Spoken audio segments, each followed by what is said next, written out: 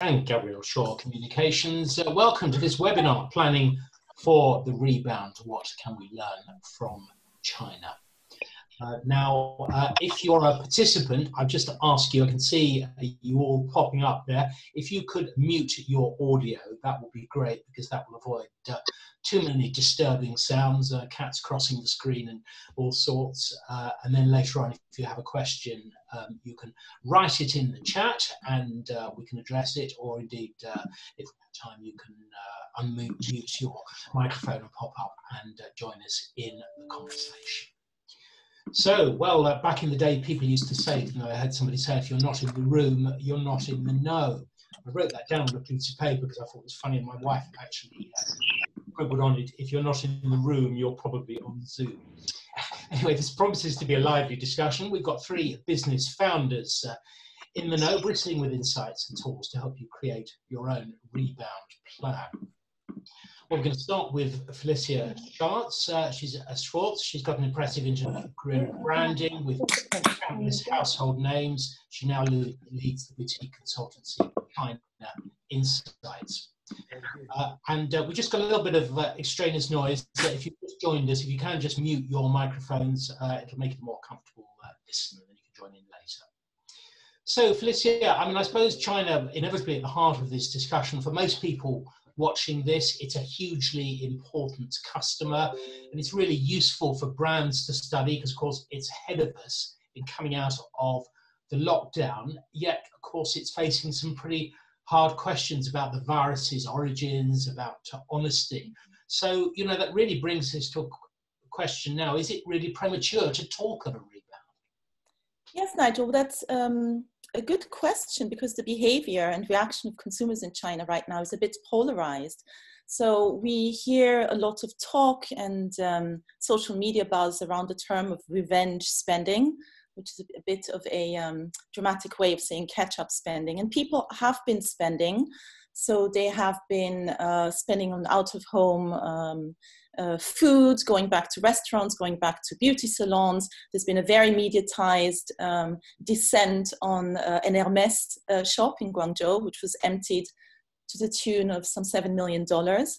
And so there is a bit of that catch-up spree. But on the other side, I think what we feel is consumer sentiment in the medium term is not that positive. So on the other extreme, we hear terms like duan shili, which is Chinese for cutting down on non-essential spending. And I think that prolongs also a movement that we already saw before this crisis, which is a Chinese consumer that's much more conscientious, that is especially young consumers that are looking at luxury a bit differently, really looking at brands and separating, no longer this really conspicuous consumption. Then they also see what has happened in the world, and they see a picture that's not that positive. We don't know when this will end. A lot of countries are still, which are clients of China or involved somehow in the process, are not in a good place, and they're also worried looking at that. So the sentiment, on one hand, yes, some spree, some big consumption coming back in beauty and out of home. On the other hand, we feel a sense that consumption is going to be more restrained and consumer sentiment not that positive.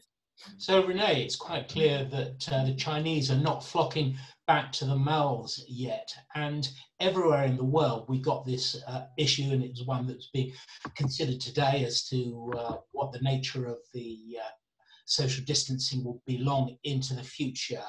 We've lost the ability to touch. We miss our relations. We can't give them a hug. They're not in the, they don't live with us. And that has profound implications, doesn't it, for luxury brands. I mean, most of us aren't dressing up anymore. We're not wearing makeup. Everything is different about how we consume and actually what we need. Yeah, I think that's true. And I think, China is a great area for us to look at and see how, as the country is kind of rebounding right now, it is, people are back to work, they're back to the malls, they're back to restaurants. So although, it's not as in force as it was, we've seen a bit of a flight to quality. So the best malls are doing better than the sort of average malls. We're seeing large brands are getting more pickup from consumers and maybe more of the medium size. So we are seeing when people do spend, it tends to be the biggest, the Hermes. You know, I just had a friend that was just in a Shake Shack in Shanghai yesterday, and you couldn't even get a seat. It was so crowded. So people are back. And I think China doesn't always give us it. Not everything that happens in China is transferable outside of China, but right now it's really the only model we have of a country that has gone through, you know, a pretty severe crisis and has come out of it on the other end. And so I think there's, you know, a lot of things we can learn for luxury brands, for beauty brands, everything down to, you know, the way that you enter a mall. Right now, you know, you go through thermal imaging, you're showing a QR code. You know, things have changed in the way the retail environment is. We were just having a call with a beauty brand the other day and just talking about what's it going to be like when you're in retail, and are you ever going to touch a tester again? Are you going to want to have someone do your makeup? You know, how is your experience going to change? And we are seeing a lot, you know, Alipay and more of the technical solutions where there's really, China had always had a really big offline to online connection, much bigger than anywhere else in the world. And we think this is going to accelerate that even more. So, you know, can you use a mobile app or WeChat to be shopping before you get to the store, even do some personalization, pay before you get there, and just go in and pick up your goods and not really spend a lot of time in retail. So the way people are interacting in retail is going to fundamentally change after this, and this is going to be global. Same thing with travel. You know, we're seeing examples of airlines trying to take the middle seat out, and how are they going to configure your seating so you can be 6 feet away from people? We've actually had Ryanair say that they won't do it. I mean, they may well. Oh, really? Yeah. That does matter. But he says he won't fly. Yeah, absolutely. I just want to ask you about what sort of your take is on the way the different brands in China have responded to this, which of course does involve a lot more digital contact with consumers to make up for what they can't do face to face. Yeah, I think China was a really great example of how brands innovated during the crisis. So one of the things we really saw was a huge online kind of social selling, if you will, right? So you have store staff that are home, and not unlike what you're seeing in most of the retail locations around the world, you're still paying your store staff, they're home, they're connecting with people from home. So we've had, you know, great examples of people doing a lot of live streaming. You might have a beauty ambassador doing a makeup tutorial when his cats are kind of crawling on him or going in the background. So, you know, you're seeing a lot of people really innovate. They created WeChat groups. They did some really interesting kind of the first 10 people to message me, get this, when they did promotions, instead of going across the board, they were very selective and used this as an opportunity to really connect with the consumer. So whether that's just providing them advice, whether that's just being there for them, creating these touch points that are not just from your corporate touch points, but how do you use all of your staff to really create this personal connection and use this time to develop. Okay. I'm going to bring Gabrielle in just a second, but just before we do that, Felicia, just give us your take on how brands have been playing into this. Absolutely. One thing that came to my mind when Renee was just speaking right now was the Shanghai Fashion Show, which in fact happened through this period and was the first global online fashion show. And that was really interesting to see, because you saw how online technology was used in two senses. One was to have the see it, buy it now kind of capacity that you can have online. So you see a fashion show, a catwalk, and you can click through and buy it right now. So that's one part of it. But actually, interestingly enough, some brands, especially young brands, use this not in order to sell, but to really create a brand story. And I think that's another point Renee just touched on, that people really need that. They want to know the brand story, the brand purpose. And a couple of young Chinese street brands, etc., they brought their fashion creators online, who told the crowds about, online crowds, of course, about their inspiration. So there was a lot of that as well. And that was very interesting to see. And I'm sure that will be maybe a trend going further, because the fashion industry is asking itself a lot of questions now about sustainability and flying people across the world for shows and sourcing, etc. And one thing I just add real quick before we move to the next subject, I think I saw a quote from Scott Galloway the other day that seemed very, prescient right now, which was more of, the crisis is not necessarily going to change everything, but it's really going to accelerate all the changes that were going to happen beforehand. Yeah. I think if you look at the retail environment, brand environment, China has always, from a digital standpoint, been very advanced. And I think what you're seeing is you're seeing an acceleration in China, and now the rest of the world can look to that as a way to say, as we accelerate our digital transformation around the world, you know, here's a model for how that's happened and how do we adapt that for different countries around the world. Okay, we're going to talk about sustainability a little bit later, but just picking up on this, Gabrielle Shaw, this idea that brands have to speak directly to consumers digitally and change how they do everything. I mean, are you aware of many conversations going on about all this, or a lot of companies just at the stage where they're just sort of throwing advertising together, they're really not sure where all this is going? I mean, I think that's a great question, Nigel. I think everybody is aware that they need to do something different. I think there's probably there was some research out the other day, about 12% of brands aren't changing the way they're communicating. And I think they will lose out for having decided not to do so. But it's incredibly important that brands take this opportunity. And I know we're going to talk a little bit later about preparing for the rebounds, but how they use this time, and brands will be judged on how they respond and how they communicate with their customers right now. Ones that are able to be hopeful and empathetic and really get the tone right now in terms of thinking about what's important to their audiences and using the time to spend that time to understand their audiences better, how they are feeling about this period of time and what's going to be important to them when they start coming out of it. Gabrielle, let me ask you this and then put it to both Felicia and Renee.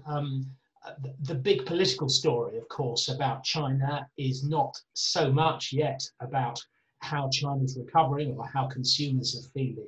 It's about suspicion about whether China's told the truth about what's gone on, and there's all kinds of questions about future boycotts. And of course, these work both ways. We saw when the Chinese boycotted Apple products from the US. So what is your sense of how brands are going to have to be aware of that bigger picture, the concern about China among some people, and of course being stoked by the US president, no less? That's a big question, Nigel. I would say one piece about this that I think has been a very good thing that's come out of this period is people knowing there needs to be a virus like the coronavirus doesn't know any borders. And so we globally have to be collaborating and working together to be able to navigate through this period. But it also raises questions in terms of sustainability and supply chain and how countries need to be also more, on the one hand, thinking globally as a global community. On the other hand, how have we got ourselves into a situation that we're relying on lots of other countries for some of the basic things. I suppose what I'm asking here is, would Chinese consumers, I'll put this to the others as well, will they blame brands because they're in Europe, in China, in the US? In other words, how political are the goods and services, luxury goods and services that we use? I think that I think we should all answer this question, but I think people care a lot about the values of the brands and the integrity of the brands that they are buying. People do have the power to reward brands who do well and are doing the right thing right now. I think some of the other political issues will probably come into that too. But I think brands are ever more under scrutiny right now for how they're communicating during this period. And I think that will become an issue. Thank you for that. You might want to answer that too. I don't know which of you wants to pick up on this, but it does mean that the signals, the communications coming from companies is quite important now, because they are actually positioning themselves for this new normal everybody keeps talking about, even though we don't know whether there is a clear pattern.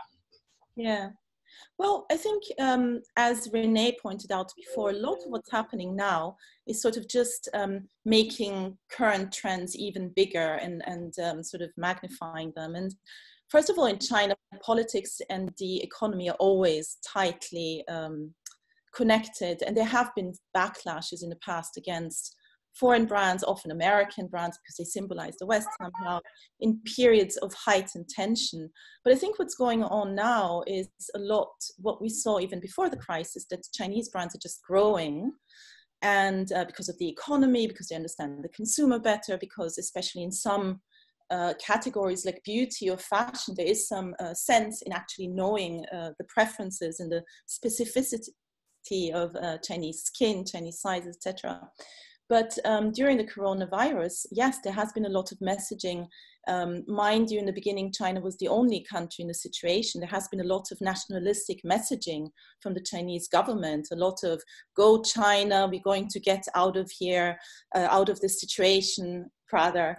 And a lot of consumers reacted in, yes, I'm going to support Chinese brands. I want Chinese brands to make it out of this situation. So it has heightened a Buy China movement that already started before. And we see that in beauty with C beauty now coming up. We always talked about K beauty and Japanese J beauty, but now Chinese beauty, C beauty is really something that's coming up. So definitely China and Chinese brands are coming more and more on the map.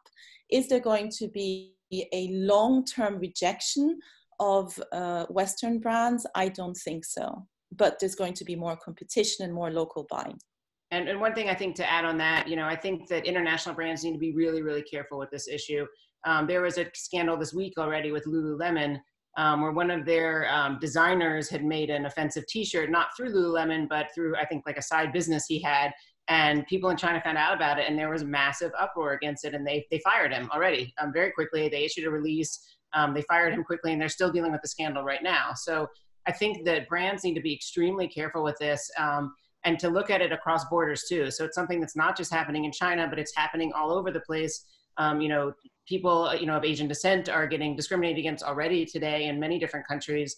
So it's something that brands really need to be careful of. And I think when the consumer starts traveling again, we start seeing Chinese tourists again, we're going to need to look out for a backlash against it as well. Okay, you mentioned travel there. Gabrielle, I know you were telling me the Kuoni adverts were quite interesting here. I think that was actually Felicia who was saying that. Oh, right. Okay. Sorry. Felicia. Kuoni, travel company, we can't travel. I mean, that's the ultimate problem, really, isn't it? Sorry, you're talking about the travel impact. Yes. I think we were talking about Kuoni and how they were pitching when in fact there is no travel that's possible. I keep getting emails that I delete from Jet2.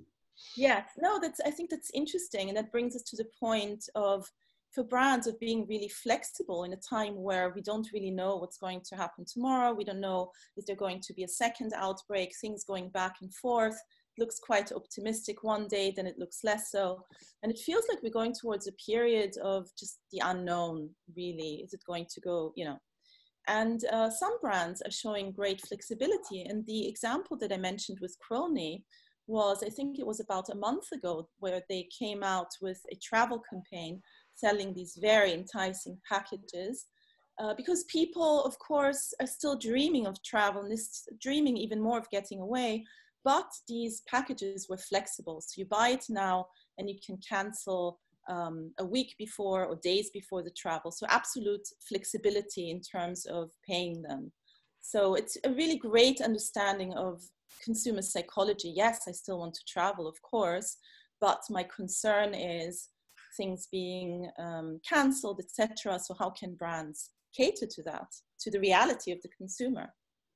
Before we talk in detail about making a plan, Gabrielle, I've got a note here about BT's new campaign. This is, of course, the main telephone broadband operator in the UK, and they've kind of broken a lot of the rules. They're kind of doing the opposite, basically demonstrating their purpose through communicating, sort of telling people how to use digital skills. I don't know, people in care homes, how to get on and talk to their families. I've also seen, for example, Birdseye, it's a big frozen food company. They had an ad that's got lots of nurses, lots of stills, families in situations. This is all very laudable, and it really taps into a mood, but that particular mood can change quite quickly. It doesn't seem to me to be a permanent solution to how they're going to go forward. It's just a kind of interim one. And I just wonder, does this come from, is it the communication people going back to the company and saying, you've got to change? I mean, how does this conversation take place when things are changing so quickly? I mean, I think in terms of how brands are adapting to this situation, every brand is different depending on what the services they're offering. I'd like to think all brands are looking at how they can be part of a solution right now, so they can be thinking about what service they supply and how can they help in some way. And I think from a communications perspective, look at us now, we're all on Zoom. You know, broadband is certainly powering my life to a great degree right now, allowing me to do workshops like this online, to be able to communicate with my clients and also, and friends and family. And I think there's a huge element when we talk about being able to connect with others right now. Mental health is one of the biggest concerns that's going to come out of this COVID-19 situation. You know, there's so many things that people need to be thinking about: keeping their businesses afloat, making sure that their children can continue to be educated, making sure that they're connected if they're isolated with friends and family, and being able to be part of that solution. And we take it for granted. You know, my tech skills, I would say, have they are not fantastic, but they are much better since this has started. I have to be much more adept. And I would say for a lot of people, we've been involved in another campaign called Get Connected, which we've helped on a pro bono basis. It's exactly that, about getting the older communities to be able to understand how to use digital skills, how to set up Zoom, how to download apps. And a lot of people, you think that comes naturally to digital natives, but it doesn't to a lot of people. They don't, even very simple things. They're just, if you're not used to doing them. So I think the brand's role in that, I think that's a good thing if they're helping that. Is that what people are going to need necessarily long term? I think a lot of people are thinking quite short term or near term of, how am I feeling now? You know, there's a concern. We're at 6 weeks of this lockdown now in the UK, and that's a long time to be on your own. So those things are very important. Now, other things will also be important. And I think what I hope to see is that brands are doing what they can in this time, making it part of their conversations. And that can be using their services to help. You know, some people have been, you know, we have a huge issue right now with protective PPE for hospital workers and care workers. You know, if they can help that way, that's fantastic. But if they can help educate or uplift, you know, it's what can a brand do that's true to themselves about. It doesn't have to be what they're selling, but what can they be part of? And sometimes it's just amplifying a PSA, you know, stay at home message. But in other times it's how do you inspire? How do you entertain them during difficult times? How do you make sure their children have meaningful things to do as best possible, or can get their school education right now? Yeah. Renee, I'm sure it's the same in China. We've all at least loved the fact that the traffic is very low, the air is better. We've had a bit of a sense of what life would be like without so much pollution and all that. But at the same time, in terms of using that to plan, there is also a danger, isn't there, that we kind of project onto the future, a kind of golden age when we'll all be working from home in a very civilized fashion. I mean, the reality is it's going to be messy, isn't it? I don't know if that's what's been happening in China too. I mean, I had heard it said that people felt that COVID-19 was some kind of sort of, you know, punishment from the Almighty, or whatever the Chinese believe in, and that you know, we do have this opportunity to make the world better, but it might be a danger for brands if they assume that the new world is going to be, you know, all sweetness and light. Yeah, I mean, I think that what's really important for brands now is they have to really stay on top of the consumer sentiment, because I think one thing we're seeing is it's changing so fast. So even, you know, we've been tracking consumer sentiment out of China, and even 2 weeks after the lockdown, things were drastically different. Every 2 weeks, there's dramatic changes in the way people are perceiving things, and time just seems to be, everything's changing so quickly. So I think brands need to really be aware of that. And in the short term, when they don't know what's going to happen, it's still very hard to predict. To really focus on these enduring qualities that are things that are not going to change. So in this period right now, you know, focusing on longevity, focusing on community, you know, I think brands that have been able to step in to help with PPE and retool their factories, or, you know, have we seen, you know, people making hand sanitizer and giving out for free, you know, those types of activities, ways that they're donating back to the community, getting involved, are really important messages for consumers right now, because they want to feel part of you know, the same community. I think in China, similar to what I think Gabrielle was talking about, there was a project in China called Goodnight Hubei, during the outbreak. And that was basically what they did is because the outbreak was so bad in Hubei, they had people who, both celebrities and regular people, would send a good night text message to different people in Hubei every night, and they maxed them up. And it was this feeling of, we're in this together, we're here for you, we're connected, and it's this daily reminder of that. So I think those are some examples. And I think, you know, another one that I saw that was quite good was Guinness has been doing a great series of ads that have come out and videos that have come out since then. You know, they came out right around St. Patrick's Day. So St. Patrick's Day, of course, their advertising campaigns are very much typically focused on partying and celebrating.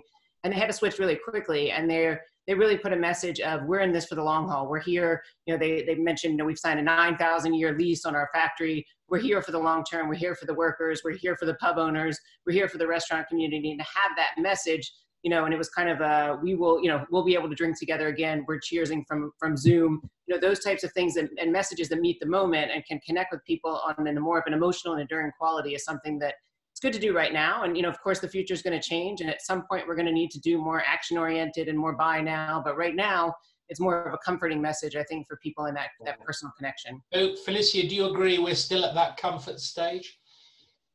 Yeah, I think we're transitioning throughout stages, but I agree both with Gabrielle and with Renee.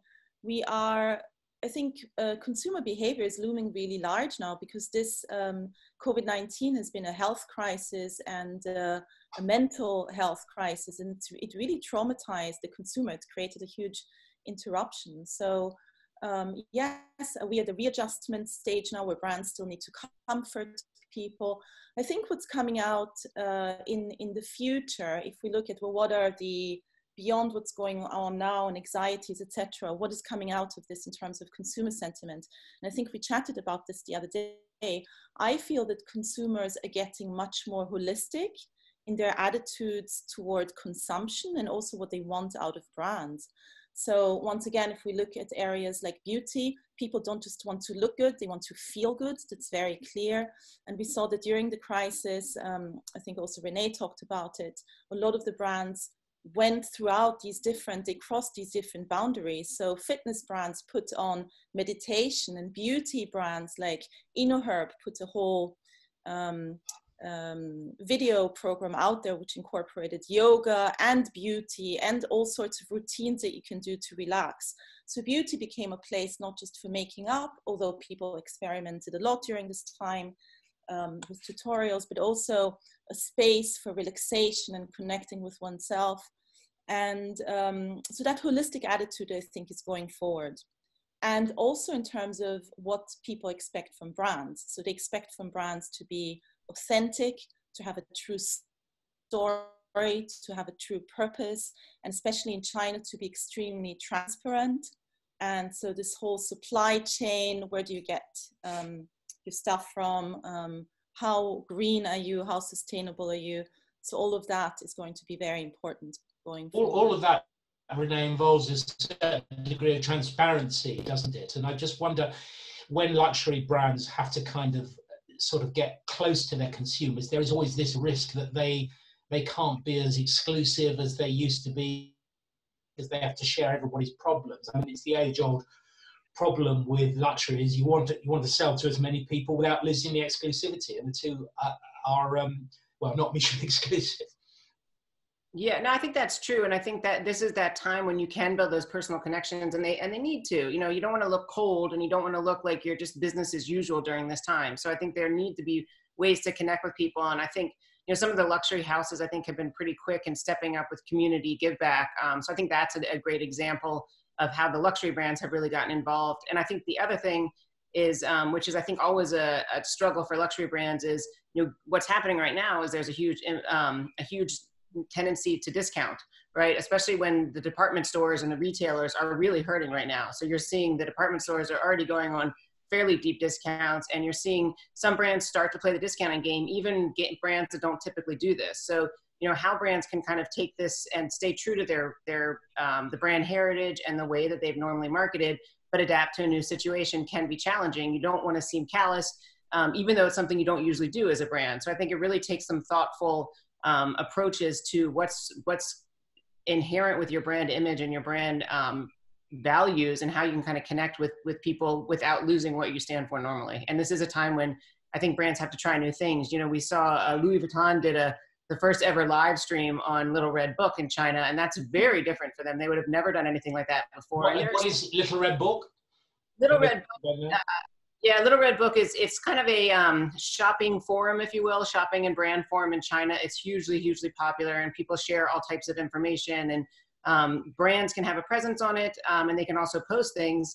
And after Louis Vuitton did that, you know, what was great about it is they were trying new things and they're connected with the consumer, but you did hear consumers saying, well, that didn't feel very luxury. I'm not sure if that's what a luxury brand should be doing. Maybe it didn't look good enough. So how you keep this glossy veneer, which is what luxury brands are usually for, and then how do you bring that today when you're in a Zoom call, or maybe you're in somebody's house, and how you do these things and change them, you know, it can speak really big volumes about the brand. I'm not sure Gabrielle's clients would like their products described as having glossy veneer, but Gabrielle, you've had a lot of these conversations with brand owners, with companies. You help them with sustainability initiatives. You help them try and communicate what they're doing with wellness.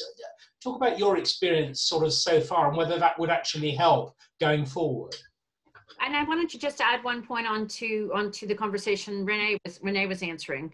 I think there is this juxtaposition of luxury brands who spent years, you know, when we're working on brands, it's about having a very, very tight vision for your brand and making sure everything is executed to a fantastic level.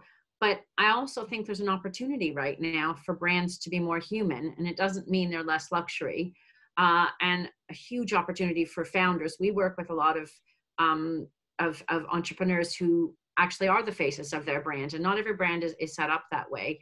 But being able to have that realness and have that empathy, and I think it is something in these situations that actually brings your customers closer. And this is an opportunity in certain ways to behave in ways that you haven't before. Seeing the way brands are doing fashion shoots, you know, using family members or to do a photo shoot, things you would never have seen brands do. And I think people are actually, just tell me about that, because you mentioned this example to me the other day of somebody who used his daughter to advertise. Tell me about that. So my next door neighbor, they have a brand called Oliver Spencer, and he used his daughter to do photography on their roof. And menswear. You know, it was not what you would expect, but it was just a more human connection that we're in this together. This is not how it used to be, but we're still here, and we're thinking of brands who are innovating. They want them to succeed through this period. There is we were talking a little bit about supporting Chinese brands and that support for them there. Here in Britain, people want it they want brands to be able to navigate through this period, and they know there'll be a lot less of the things they normally used to do, and I think people are interested. What about in how they're the very big traps? I mean, Victoria Beckham, for example, furloughing, that is, getting government 80% support for her staff out of the taxpayer in Britain, when of course she has squillions of her own wealth. And Richard Branson's been in the same situation. Is this something brands have to think about? I think brands need to really think about their tone of voice. And they need to think about how people that may have supported them for years will be feeling now. What are things that are most, people should use this time to think about what's most important. How does this happen? Is it that they don't talk to their communications people? Because I wouldn't mind betting if you had that account, you would have headed that off at the pass, wouldn't you? Or at least you'd have said, look, you've got to think about this. I mean, those are tough conversations to have with clients, but we do have them, and they're not the easiest clients, but to be, we tell it like it is. And we always have to say whether it's issues that come up about, UK brands paying taxes or not. Those are the sorts of things. It's supply chain. I mean, brands have to be much more transparent right now. They have to be open to those questions. That would not be there's just been so many cases of brands that shouldn't be furloughing. And we're seeing some interesting examples now with some of the sport teams, football teams, who are some of them are trying to furlough people. Others are saying, you know, then some of the sports organizations are pushing back and say, well, you're not going to actually be able to do transfers, or you will be limited further on down the line. But other ones that are saying, you can use our stadium to make a hospital, or especially ones, there was doing one recently for pregnant, you know, it was a antenatal care facility they were creating. Equally, they have to be thinking about the bigger picture, you know, what the furloughing system was set up for. Okay, that's great. We're going to move on to your questions. So if you'd like to start sending any questions that you'd like our guests to address, then please put them in the chat straight away, and we'll have a look at those. We're going to move on now to talking about how you bring all this together, how you make a plan. I'll go back to Gabrielle in just a second on that, but Felicia, you look at lots of data and all this. Firstly, if you're sitting down, maybe as a communications person, with the people who own the brand, the business, the people who want to sort of think about the future, what sort of information should you start bringing into this conversation? What sort of cultural or other data is going to be useful to you? Well, I think if we're talking about, I don't know if you're talking now globally about China, but it really depends also on the category that you're in. So I think, you know, beauty is coming back more quickly perhaps than other categories. So it's more about what are the products that are going to be selling more now, what are the messages to drive through more now, and other categories will take some more time. So I think it's not the same picture for every category, really. And Renee, does this mean you might be pulling together a different team to the sort of people who normally talk about future business?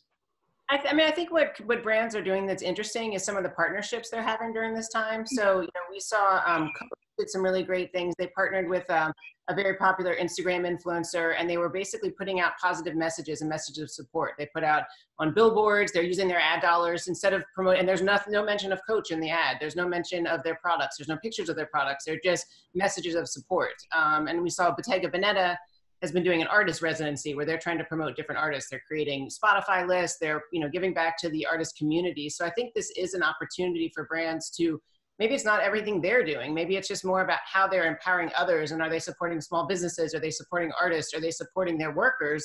And I think, picking up on what Gabrielle was just talking about, we've seen things like Disney just furloughed 100,000 people while their executives got big bonuses, and that doesn't sit well with consumers, right? And Shake Shack just gave back $10 million that they had gotten from a government loan because they figured, maybe we're a big company and we shouldn't be taking small business monies. So I think consumers are going to be judging these decisions that businesses make and the way that they're responding, and it is an opportunity for innovation.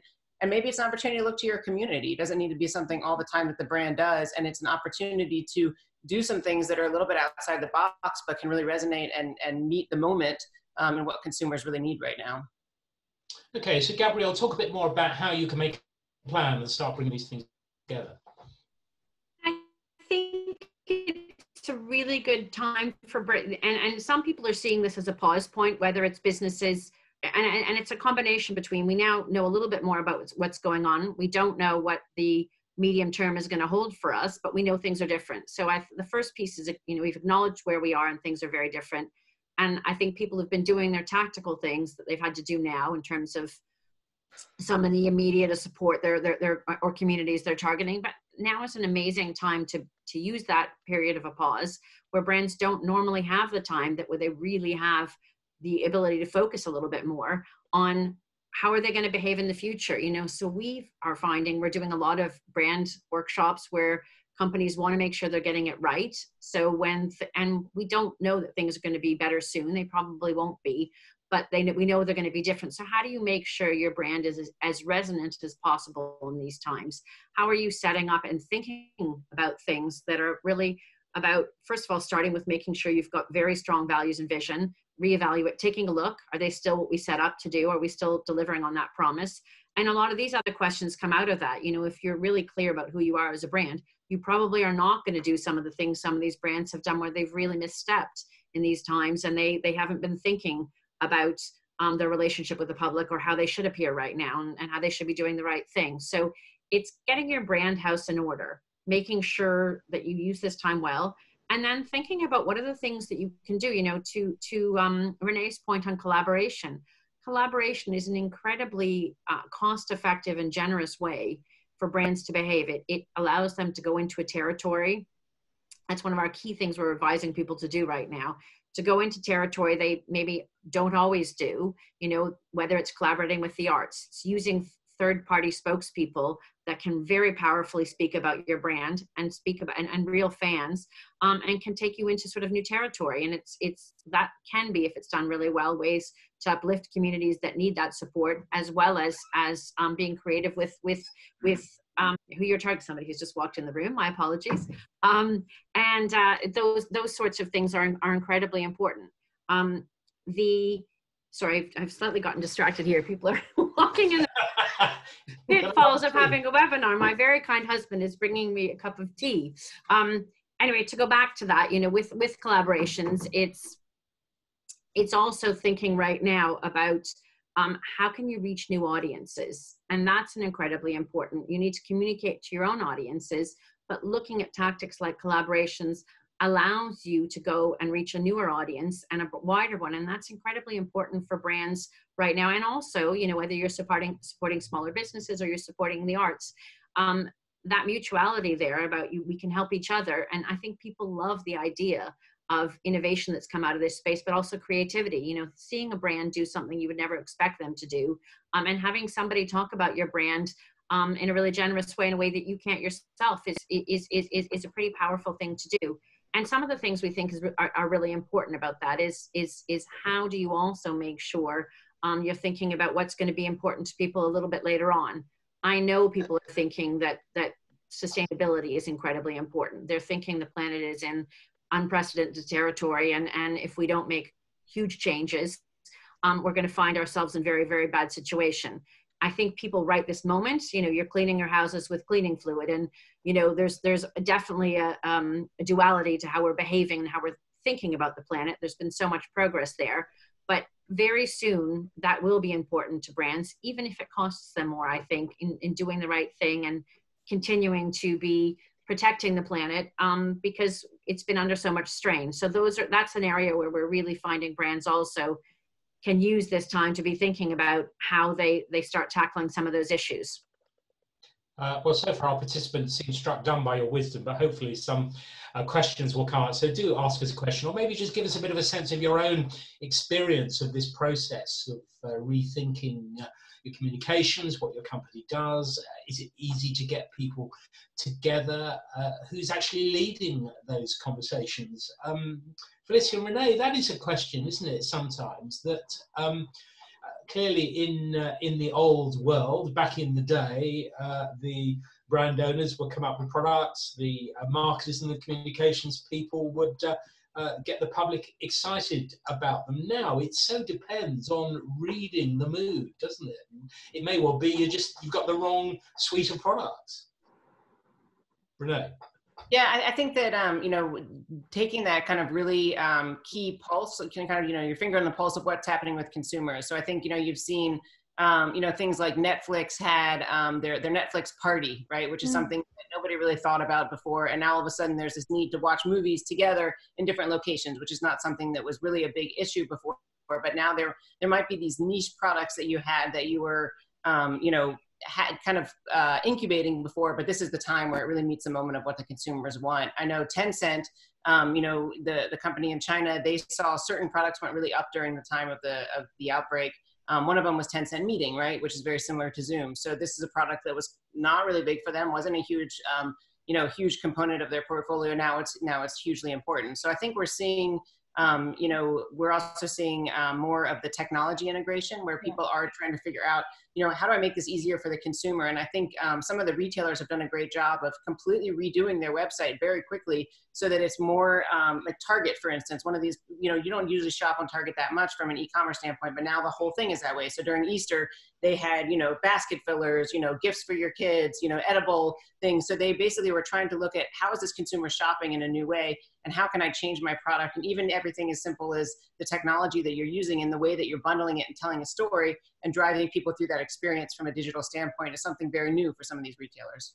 Yeah, I mean, I agree with Renee that part of the issue has been not just providing new things for this situation, but providing consumers with the same kind of services and how to maintain certain connections.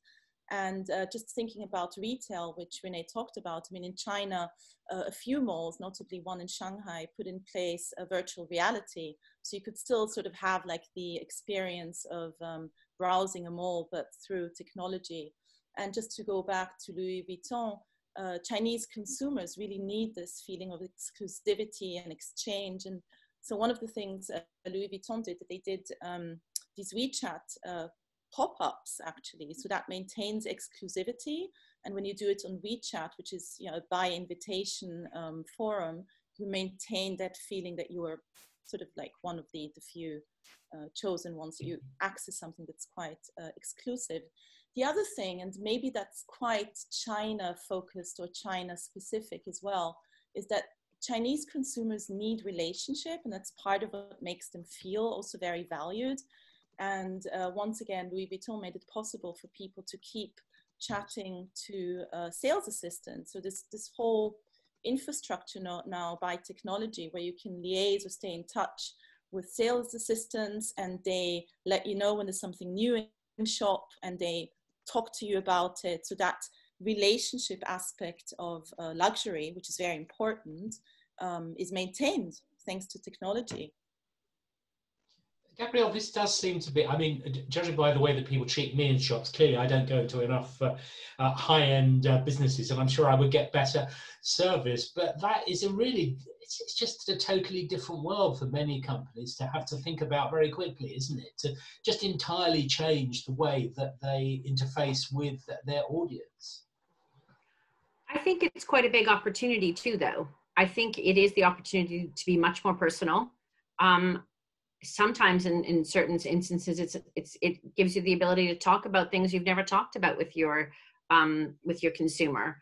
You know, we've got a project we're working on right now, and it's a wellness brand, but they're talking to Gen Z teens in terms of how they're feeling in times of COVID-19, and it's been fascinating in terms of, you know, they're a skincare brand, and for them, they're talking about, you know, they're using their community to actually write diaries. They've created something called the Corona Diaries, and it's been fantastic how these children are talking about how it means, what it means for them that they're not going to get to graduate from high school as they thought, and all sorts of misses they're going to have in terms of milestones in their lives. And that's an unusual thing for a brand to do, to get people to take photos of themselves in their homes and talk about how they're feeling. You know, that's real connection there. And well, you mentioned the mental health issue earlier. I must say, obviously, if we turn on our televisions, the focus every night, inevitably and rightly, is on the loss of life, on the impact on elderly people, the care homes, the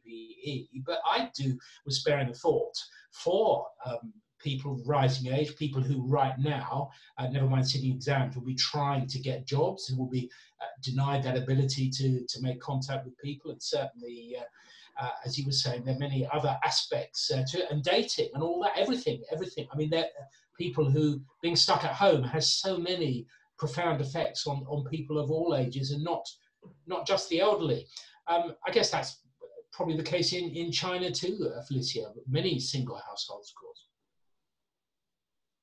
Yes, so people have been, there's an increasing percentage of single households.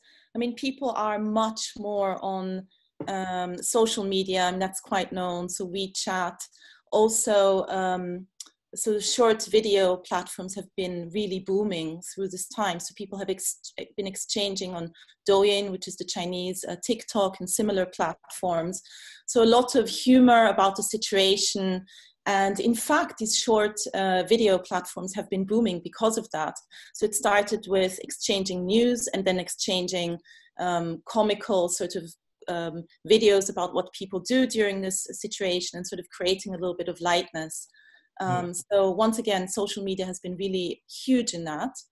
And other things also enabled by technology, like groups forming on WeChat of neighbors, shopping together, providing each other help, but mainly forming these groups to shop for things together. All sorts of networks like that, really enabled by social media. Yes, there's neighbours chat where I live, and I find 80% of it is incredibly helpful and interesting. But you do find out quite a lot about your neighbours and their views about things, which sometimes are not always completely palatable. But there you are. You take the rough with the smooth. But I wonder, Renee, whether there might be a kind of danger a bit further along the track with companies getting a bit too much into this kind of neighbourliness and trying to tap the mood, creating videos and all the rest of it, that it could be seen as a bit exploitative of the COVID situation? Yeah, I mean, I think brands need to be careful about that and finding the right balance. You know, we did see some examples in China where consumers felt that brands were trying to take advantage of the situation, that they were trying to be too commercial during this time and it was too sales driven. So I think there is a potential that even though you're trying to connect with them and trying to do something that makes them feel better during this time, that there could be some potential, backlash where people say, you're taking advantage of me during a vulnerable time. So I think brands do have to be quite careful about that. And I think, just tagging on to what Felicia was saying, I think this is a good opportunity for brands to try some of these new media platforms, and the way that everyone is consuming media is changing so much during this process. So one, interesting thing is that mobile usage is down and desktop usage is up, right? So before it was all the trends were that mobile is going completely up and desktop was going away. Now we're seeing, now that everyone's home, they're just on a computer. They don't necessarily need to look at everything on their phone. So when you look at, and then even looking at things like the entertainment sites, right? Everyone's at home watching movies. Can I just say here that if you go on a house party on a PC, the games don't work. They only work on the mobile. So that was very... Yeah, I mean, I think it depends on which one, but I think that, this information, I was wondering. Yeah. It's just, if you like me, you spent half an hour looking for the button, and then a 5-year-old tells you there isn't one. Yeah, there is a best. We're all in the room, I should add. We are social distancing. But sorry, Felicia, I think you were about to say something. Oh, no, I didn't. But I totally agree with Renee. Also interesting, in China, there's been a little bit of a takeover of certain media over the others. For example, some of the video streaming platforms took over from the cinemas. That was quite easy to do because obviously people cannot go to cinemas, cannot go to the theater. And the coronavirus broke out during the Chinese New Year, which is the time for blockbusters to come out. So some of these video streaming platforms took over and bought the rights for all the big films that were going to screen at that time. And so the question is, going forwards, isn't that they're going to be a big issue maybe for these live venues? So one media taking over, sort of cannibalizing the other. Another aspect of this, Gabrielle, is of course the numbers of Chinese middle class, the rising generation of consumers in China who've looked to coming to Europe. They love to come to the UK. Obviously, they do shopping here, Vista Village, many other places too, but particularly there. What do you think might replace? Because of course that channel, I mean, it's only going to be a slow return to the physical travel. This of course goes for us. Going abroad too. So do you think digital channels will really replace that business? I mean, it's only going to be a proportion of it, isn't it? I don't think they're going to replace it, but I do think that things will be different. So I think that UK brands will need to think more about domestic audiences. And that is something, if you look at luxury brands, they tend to follow a shopping pattern, particularly, in most countries.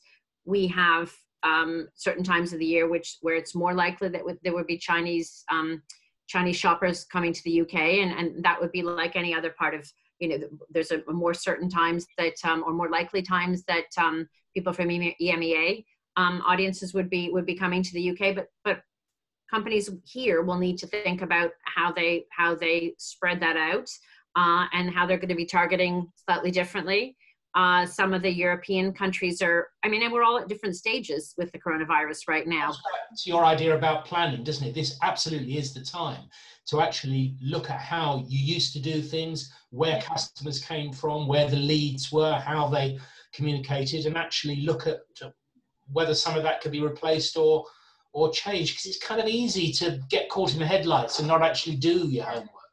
But just some of the things too, I think will happen. Oh, sorry. No, I just wanted to add something quickly to what you said, Gabrielle, because interestingly enough, Mulberry, I think they just announced very recently that they're equalizing their prices everywhere including in China. Because of that. Which was the more expensive market then before, do you know? China. So people would come here in order to shop here, and knowing that this is not possible thank you for pointing that out. And as now this is not possible, they specifically said that prices will now, so the policy is now to have exactly equal prices across the markets. So you can buy at the same price. Well, I think Britain's going the other way. I do a bit of shopping on Amazon and eBay, as we all do, and I think the prices are eye-wateringly high. I think something's going on. I mean, I think they'll come down because obviously in the end, market forces will apply. But it is interesting that pricing at the moment is all over the place, maybe for reasons that we can understand. And one thing I just would add, on top of what Felicia and Gabrielle said, Chinese are shopping overseas right now. So you may not see it because they're not physically there, but there's Daigou, which is the overseas purchasing, and that is up hugely during this time. So what we're seeing is Chinese consumers are shopping. They're very savvy. They know the global price everywhere. So as soon as a department store in the US goes on sale, they know, and they're going to be putting in orders, right? So every time they're taking advantage of it's already cheaper to buy in the US or in the UK. And then when there's discounting, it's even more cheap, right? So the Daigou agents are coming in the middle, and they're really taking advantage of that. And their business is up 2 and 3 times what it was last year. So they are buying right now, actually. They're just not physically traveling. So I think that's something that brands don't always see. It's not always evident because it's coming from a local address on e-commerce, but it is going to China. So I think that business is increasing right now. And we expect that to continue. Okay, well, we've only got 2 or 3 minutes to go. So as we sort of try and bring this to a conclusion, let's just go around once more, starting with Gabrielle. We're sorry, I interrupted you a bit earlier. So final thought then on how companies can use this time profitably. I think it's again about spending time to plan, but also to think, 6 months down the line, there are some really interesting things people will be wanting to do. We've talked a lot here about everybody's changing their, consumption to be more at home. People will want to have milestone trips. People will also want to go back the other way. They may not do it in the same way, but they will want to engage. They will want to go to events of some sort, and they will want to travel again. And so how are you going to adapt yourself to telling to that way of behaving, but also so that you're really prepared. So when people are there, that you're one of the compelling things they are going to do, opposed to other priorities they may have then. But it's thinking a little bit further on down the line, if that's possible. And it is hard to do those things at the same time right now when people are so near-term focused. Great thought. And quick final thought from Felicia and Renee. Felicia.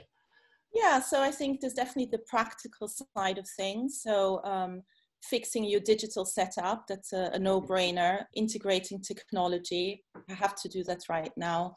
Then, as I said, also by sector. So what is happening in your sector now and how it's influenced by the virus and according to that.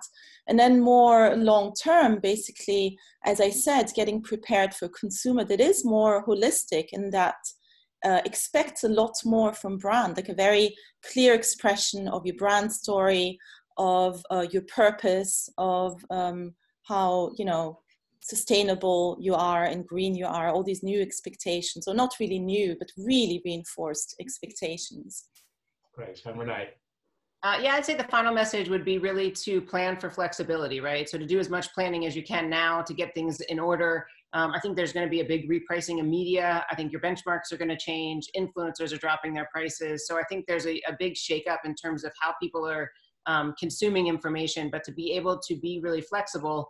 The governor of California had a saying that I like, Gavin Newsom. He said this turning back on is not going to be a light switch. It's going to be a dimmer, and it's probably going to be going up and down as time goes on, and we might be going through waves. So things are going to have to change, and you have to be willing to try new things, do them small, test things out, and then pull back and start again. So that flexibility is going to be key.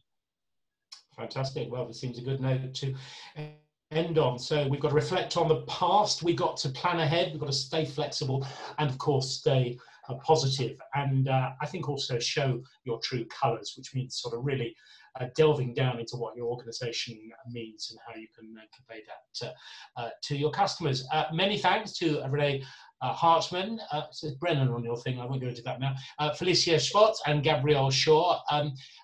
We didn't actually get any questions through to you now, but if you would like to ask anything specific or talk to our participants, then if you don't already have their details, then you can engage through the address where you joined the webinar. So thank you very much indeed. It's been great to have you. Thank you for being with us. Goodbye and keep safe. Thank you, Nigel.